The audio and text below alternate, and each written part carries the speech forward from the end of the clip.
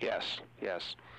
Senator Fulbright, we wanted to ask you about the Fulbright Act, which of course you're very famous for, signed by President Truman in 1946. Could you give us some background on this piece of legislation?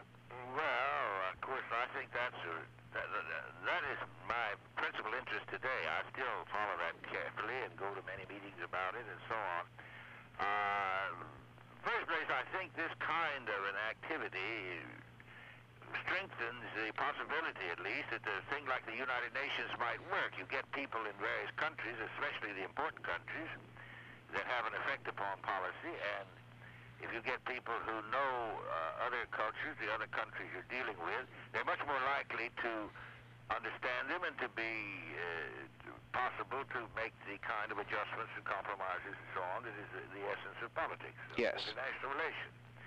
So I got to thinking about this. When they dropped atomic bombs on Japan in August of 45, if you remember. Yes. That was a great shock to people, and when we heard about the effects of that, and we had hearings, Mr. Oppenheimer and some of his colleagues that had developed it testified about it. Einstein made very, very pointed remarks about now everything's changed except our manner of thinking and so on. So it occurred to me that this was a good opportunity there to do something about it, and a bill for the disposal of foreign surplus property that is left over after the war was brought before the Senate in September of 45. This bill was for the disposal of all the leftover trucks and food and clothing and what have you, communications around the world that had been involved in the war.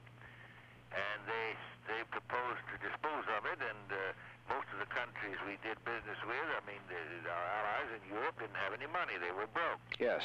And so we took just an IOU, so to speak, that was not convertible into dollars for it. I proposed, a thought came to me that this would be a good opportunity to use such credits for the purpose of promoting these exchanges, which I thought might, in the due time, over the long period, develop people who would be more inclined to make something like the United Nations work. In other words, that they would be more inclined to be tolerant and to accept different cultures and not be so chauvinistic about their own country. To give them a view of other people's way, their customs and how they live and so on, and I thought they would find that these people are not as different as we think. I mean, it grew out of my own experience, I'm sure, in Oxford. Yes.